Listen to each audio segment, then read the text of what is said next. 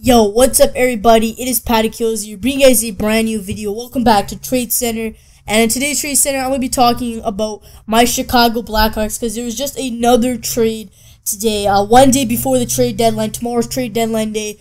I don't know what's going to go down, but Johnny Oduya is returning to Chicago.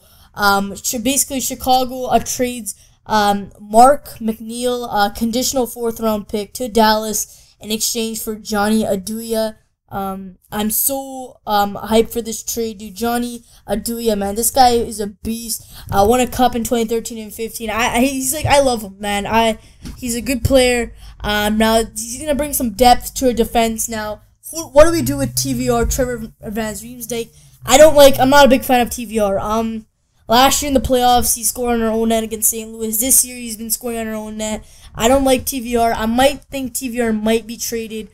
Or I think TVR is gonna go to Vegas. Honestly, like if we don't trade him, TVR is probably gonna go to Vegas, which is perfectly fine with me. I didn't like TVR. I want us to keep Ville Polka. I want Ville Polka to stay with us. But my thoughts about this trade is this is huge. I mean, Johnny Oduya still has it with them. Maybe we can win another cup this year. I know there's so many good teams. Like Washington got Kevin Shattenkirk. Minnesota, just so many trades are happening right now. These teams are getting huge trades. I really hope there's going to be something to talk about tomorrow. My YouTube schedule has been all messed up now. Probably on Thursday, there's going to be a franchise mode of Vancouver.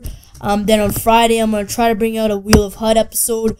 And then probably on, Saturday, I have no idea since all these trades are happening, but I'm so happy that Johnny Oduya is coming back to Chicago. I think that was a good trade. I think, we didn't give up that much. Mark McNeil is a good defensive centerman, but he was just not going to make it onto the Chicago Blackhawks in the NHL. Just give him a better chance in Dallas. It's just true. We have Taves, we have Anisimov, we have, we just have so much center depth that we really don't need McNeil. Might as well just let him go to Dallas, where maybe Dallas might use him in an opportunity. But I'm so happy about this trade. This trade is definitely going to help us. But, I don't know what you guys are going to think, but as a Chicago Blackhawks fan, I definitely like this trade a lot. I think this trade is going to help our defense out, especially moving into the playoffs, bring some veteran leadership. He's 35 years old. Again, this is 1 year remaining. He's probably not going to get re-signed by Chicago. He's probably going to go into free agency, or he might retire this season. It'd be pretty stupid that Stan Bowman's going to re-sign Johnny Oduya, which is probably not going to happen.